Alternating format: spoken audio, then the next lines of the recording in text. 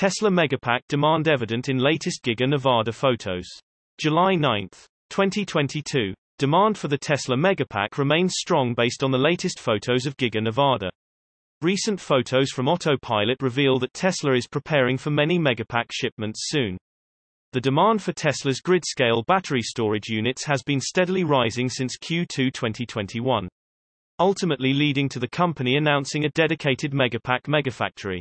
In Q2 2021, Tesla reported that its energy storage deployments tripled year-over-year, mainly driven by the recognition of several Megapack projects.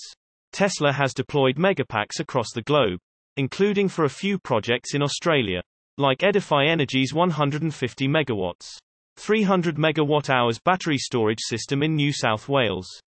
Last year, Tesla Megapack deployments contributed significantly to Tesla's increasing energy storage deployments. In Q3 2021, Tesla's energy storage deployments increased by 71% YoY, and in the fourth quarter of last year, it rose by 32% YoY. In the first quarter of 2022, Tesla reported that energy deployments increased by 90% YoY to 846 MWh, mainly driven by the Powerwall. Although Elon Musk announced that the Megapack is sold out through the end of 2022 in the Q2 2021 earnings call, the company noted that demand for its energy storage systems remains above capacity, largely due to ongoing supply chain challenges. Tesla plans to ramp production and address its growing demand with its dedicated Megapack factory in Lathrop, California. In the meantime, Giga Nevada seems to be working hard to produce and deploy as many Megapacks as possible. As the world relies more on renewable energy sources, grid-scale batteries will become more necessary, and the Tesla Megapack is ready to fill that role. According to the International Energy Agency (IEA), battery energy storage deployments rose to a record high 5 gigawatts in 2020, with installations rising by 50% compared to 2019. China and the United States, in particular, registered gigawatt-scale additions, accounting for two-thirds of total added capacity in 2020.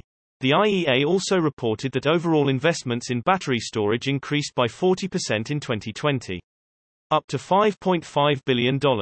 Last month, the Biden-Harris administration announced it was raising $90 billion for high-priority demonstration projects this decade. The investments include innovative clean technologies like grid-scale energy storage. Source reposted and summarized from Maria Morano at Tesla RT. My take: everybody is ignoring Tesla's energy division. It's a sleeping giant. Elon Musk reveals more details about the Tesla Robovan. July 9, 2022. Elon Musk reveals more details about the Tesla Robovan. Elon Musk tweeted today about the Tesla Robovan and that Tesla should make a highly configurable Robovan for people and cargo. Let's go over what Electrified has to say about this now. I think many people are going to be excited about this tweet, especially those who want to live a nomad lifestyle and have a large van to travel in. This definitely needs to be bigger than the Tesla Model X. Back on July 29, 2016, Elon Musk tweeted that the Tesla minibus would be built on a Model X chassis. This would create a people density that is surprisingly high. There were suggestions to call it the Spacebucks, Starbucks, or even Outer Bus, and Elon liked those suggestions. Back on July 30, 2016, there is reference to this bus from the Tesla Master Plan Part 2. Released in 2016, the bus was referred to as a high passenger density urban transport, and it was said to be in early development. Elon said it needed a design to accommodate wheelchairs and bikes. Elon also said on a Joe Rogan podcast that a van makes a lot of sense because you have a big flat area, and that's actually where solar could start to make a little more sense due to the surface area and ability to cover the vehicle with more solar panels than a car. San Bernardino County Supervisor Kurt Hagman may have also let out a slip about Tesla's electric van, saying originally the proposal called for specially designed Tesla cars.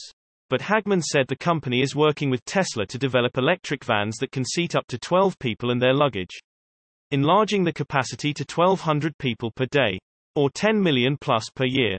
Elon referenced the Tesla Robovan last year, to which Sawyer Merritt tweeted that the Robovan would help address those with disabilities. This is also something I wrote about last year as well. The Tesla Robovan, which will address those with disabilities. The reality is that the Tesla Robovan has been in discussion since 2016 and designs have been worked on. But I don't think this is something that is going to reach initial production in the next few years. Once batteries and supply chain shortages are worked out, then Tesla can start to produce more vehicles. And will the Tesla Robovan replace the Tesla Robotaxi vehicle? We don't know quite yet. Will Tesla make a Robovan in the next 5 years?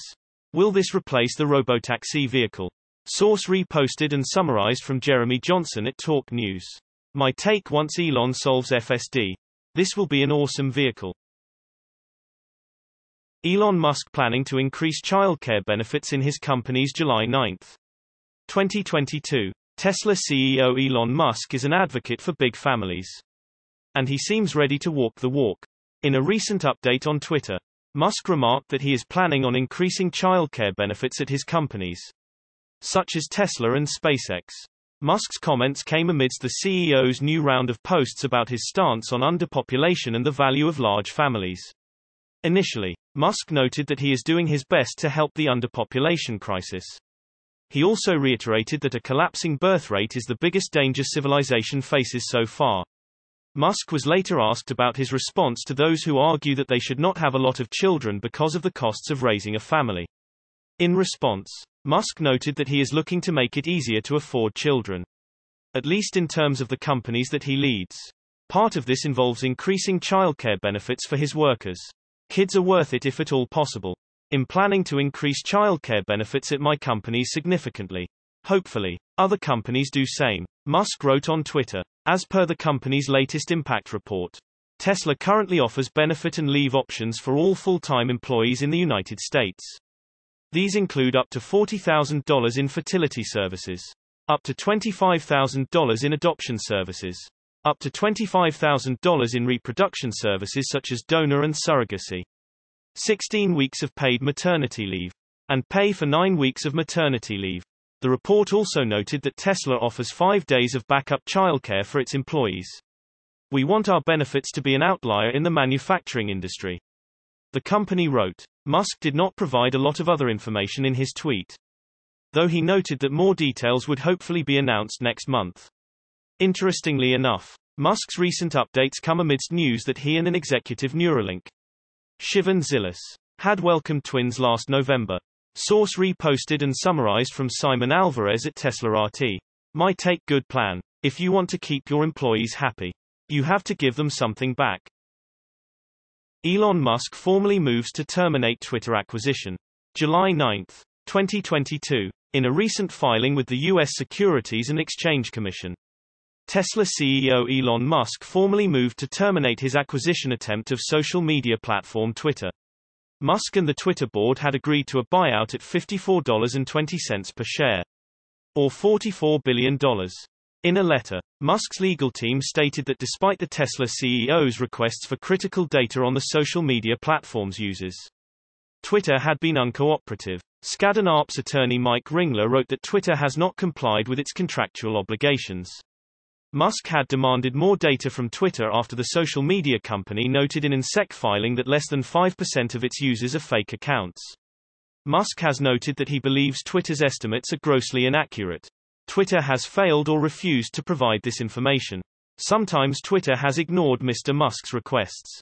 Sometimes it has rejected them for reasons that appear to be unjustified. And sometimes it has claimed to comply while giving Mr. Musk incomplete or unusable information.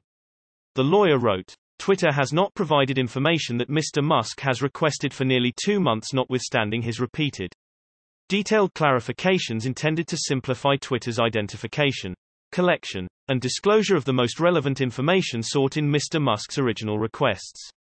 Ringler added. The lawyer added that while Twitter did eventually provide Musk with some information, the information was limited and came with strings attached. While Twitter has provided some information, that information has come with strings attached. Use limitations or other artificial formatting features, which has rendered some of the information minimally useful to Mr. Musk and his advisors. For example, when Twitter finally provided access to the 8 developer APIs first explicitly requested by Mr. Musk in the May 25 letter, those APIs contained a rate limit lower than what Twitter provides to its largest enterprise customers. He wrote. Ringler also noted that Twitter had breached its merger agreement with Musk because of materially inaccurate representations. This is reportedly based on Musk's own preliminary review of spam accounts on Twitter. The social media company, for its part, has maintained that it's not possible to calculate spam accounts from solely public information. While this analysis remains ongoing, all indications suggest that several of Twitter's public disclosures regarding its MDAUs are either false or materially misleading. Despite public speculation on this point, Mr. Musk did not waive his right to review Twitter's data and information simply because he chose not to seek this data and information before entering into the merger agreement. In fact, he negotiated access and information rights within the merger agreement precisely so that he could review data and information that is important to Twitter's business before financing and completing the transaction. Ringler wrote. Source reposted and summarized from Simon Alvarez at Tesla RT. My take: good news. I never liked this deal. Elon should build his own platform if that's what he wants to do.